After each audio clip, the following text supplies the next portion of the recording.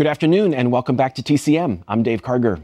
Our Veterans Day lineup continues now with a World War II aviation drama produced just a few years after the war ended, part of a wave of post-war Hollywood films that glamorized the American heroes who had fought overseas.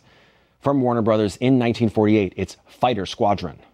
Edmund O'Brien stars as a rebellious ace pilot who clashes with his superiors about the rules, but then enforces them strictly when he's promoted to command his squadron, even though it means alienating his former friends in order to lead them effectively. The movie was directed by Raoul Walsh, who was an expert when it came to action films and had made a number of World War II pictures during the war, including Desperate Journey and Objective Burma, both of them starring Errol Flynn. In Fighter Squadron, Walsh began grooming another future star, an ex-truck driver who was under contract to Walsh and also doubled as his chauffeur. Keep an eye out for a tall, dark, and handsome young man who had just changed his name from Roy Fitzgerald to Rock Hudson and makes his screen debut here. He received no credit and only had one line in the film: "You've got to get a bigger blackboard."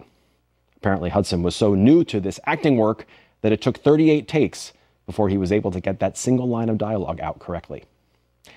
From Warner Brothers in 1948, also with Robert Stack, here is Fighter Squadron.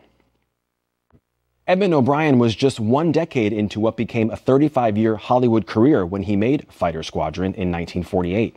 He'd gotten off to an auspicious start when he made his debut in 1939's The Hunchback of Notre Dame, alongside Charles Laughton and Maureen O'Hara. But after making just a handful of films, O'Brien stepped away from the screen to serve in the U.S. Army Air Forces during World War II.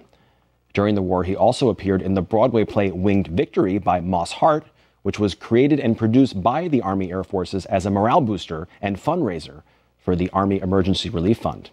O'Brien toured in the production and reprised his role when the play was filmed in 1944.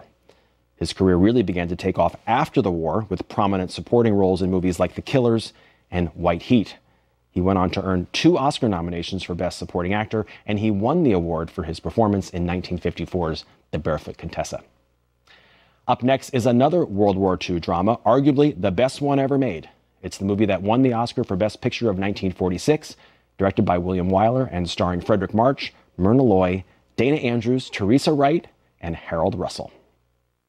Next on TCM, The Best Years of Our Lives, then Fist of Fury, and later, The Way of the Dragon. Fists are flying on TCM tonight.